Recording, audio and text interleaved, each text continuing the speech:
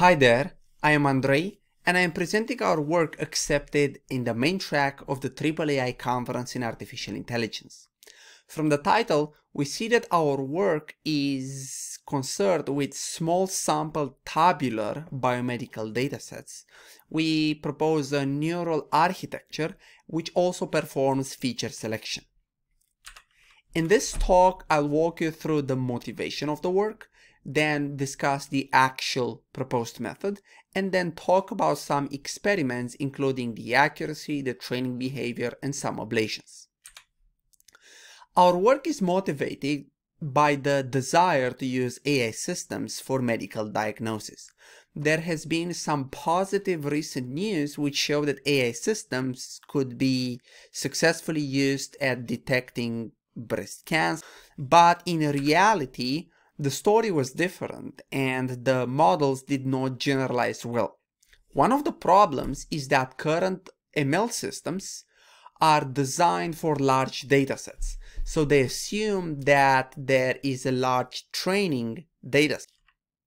And in reality, acquiring large datasets is very hard. And this is especially true in experimental sciences such as medicine, bioinformatics, and drug discovery. And this is profoundly true in early stage clinical trials. Usually, the resulting datasets are tabular, which means that they are tables of data, for example, gene expressions. And those tables have some characteristics. They are usually small sample size, which means that there are very few samples in the order of 100 to 200 samples, and they are very high dimensional, so there are 50 to 100 times more features than there are samples. Visually, the tabular datasets look like this, where there are only a handful of samples and very many features. From a machine learning perspective, modern methods frequently overfit on such high-dimensional data. In this paper, we propose a neural architecture which is specialized for the case of small sample and high-dimensional tabular datasets. We'll show that our method has great predictive accuracy and it reduces overfitting while performing global feature selection. Now, our method is also available on Archive, and you can scan the QR code on the right. I'll start by presenting the intuition of the method, and then I'll discuss the actual method. Now, we start from the observation that a standard feed-forward network, so on the right we have an MLP, just a sequence of linear layers, and the observation is that on high-dimensional data, so the number of features is very large, most learnable parameters are part of the input layer. So let's consider a case where the input is 5000 dimensional and the hidden layer size is 100. Then the first layer will be 5000 times 100 weights, and then the following layer would be 100 times 100 weights. In that case, the first layer has 50 times more learnable parameters than the next layers, which implies that essentially 95, 97, 98% of the parameters are in the first layer. And the key observation, the key idea of our method is that rather than learning those parameters, we want to predict those parameters. So we don't directly learn them, but instead we predict them. How? Well, on the right, we have the same standard feed-forward network, and on the left we have the mechanism that we propose. It is a general mechanism, and the output is the matrix of the first layer, so we are predicting this matrix. Now, the first step is to compute some feature embeddings. So for every feature, if we have 5000 features, for each one of them, we compute some feature embeddings. Now these embeddings are computed from the same tabular dataset. We don't require any external data. You can use any standard method like singular value decomposition. Then we use two very tiny auxiliary networks. One is a weight predictor network and one is a sparsity network. Notice that the sparsity network has a sigmoid activation, so it is going to output a scalar between 0 and 1, while the weight predictor network outputs a vector. The size of the vector is the same size as the first hidden layer. And the steps are that we take every feature and we take the feature embedding and input it simultaneously through the weight predictor network and to the sparsity network. The outputs of those networks are multiplied, and the resulting vector is put into the column of the weight matrix. So we take the first feature embedding, transform it, put it in the first column. Second feature embedding, transform it, putting into the second column. The intuition is that, for example, the second column represents the connection of the second feature with the following hidden neurons. This method is end-to-end trained. In terms of the loss, on top of the standard cross entropy, we add a sparsity loss. It's a very simple loss in which we just add the outputs of the sparsity network. The sparsity network, the scalar that it outputs, can be interpreted as a feature importance. So if the number is 0, the feature is not important. If the output is 1, then the feature is very important. By having this number 0, for example, the weights get multiplied by 0, which means that they become 0, which implies that all the connections to a feature are 0, and implicitly this is equivalent to dropping this feature. So by having 0 feature importances, we drop features. And by having feature importances equal to 1, we preserve the feature. Now the sparsity loss simply adds a summation of all those feature importances across all feature embeddings.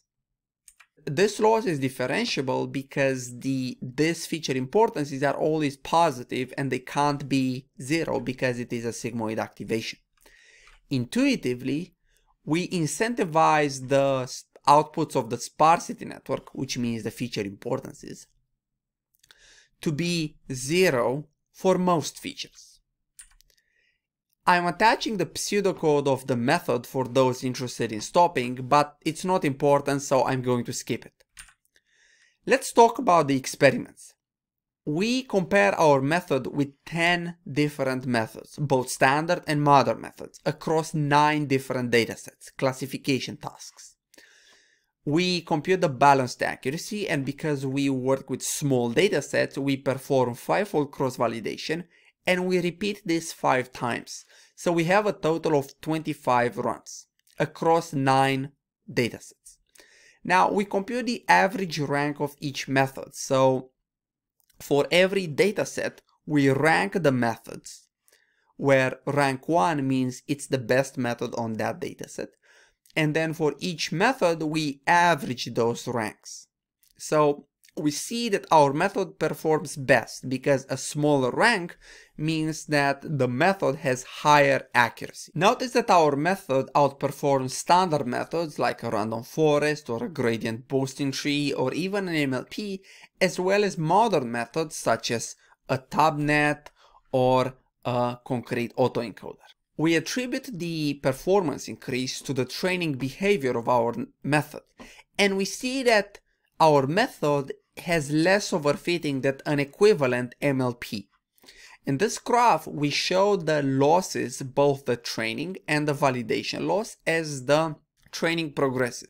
And notice that for a standard MLP, which is in red, the training loss decreases as training increases, while the validation loss increases after some point, which means that after this point, the MLP overfits.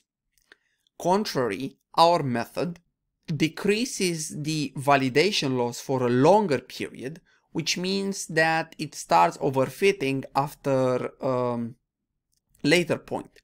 If we compare the validation curves, we see that our method obtains a lower validation, which means a better performance. But overall, we notice that our method overfits at a later point, which is always a good sign. Our method performs global feature selection, and the sparsity loss is a mechanism which incentivizes that. Without the sparsity loss, we notice that already our method uses only 25% of the features. And by increasing the sparsity hyperparameter, we notice that across datasets, the number of selected features drops from 25% to about 1%, while incurring insignificant performance loss. In practice, it means that one can understand which features are important for the tasks by using a higher sparsity loss and analyzing the features post hoc. We noticed some good qualitative results with the feature importances. We looked at easy tasks and at hard tasks, and we briefly defined the easy task as tasks on which our method has very high accuracy, and hard tasks as those tasks on which our method has very low accuracy. Notice on the easy tasks, so when the method actually performs well, the feature importances are almost binary. So our method can clearly say that some features are useful and some features are not useful. While on the hard task, our method is unsure which features are actually important, and it assigns a 0.5 feature importance, so it doesn't know. We believe that this is great because on the task when the method doesn't perform well, it should not have high confidence in the selected features. We performed some ablations into the method, and firstly we looked at the importance of the sparsity network. We found that it always, across datasets, improves the accuracy. And we compare two models. So we take the actual model with a sparsity network, and we take an identical model but without the sparsity network. And we see that across datasets, adding the sparsity network improves performance. We performed this experiment without the sparsity loss, so by further tuning the sparsity loss, the performance can only increase. We did a same ablation with the Weight Predictor Network, and we find that across most datasets, the Weight Predictor Network improves performance.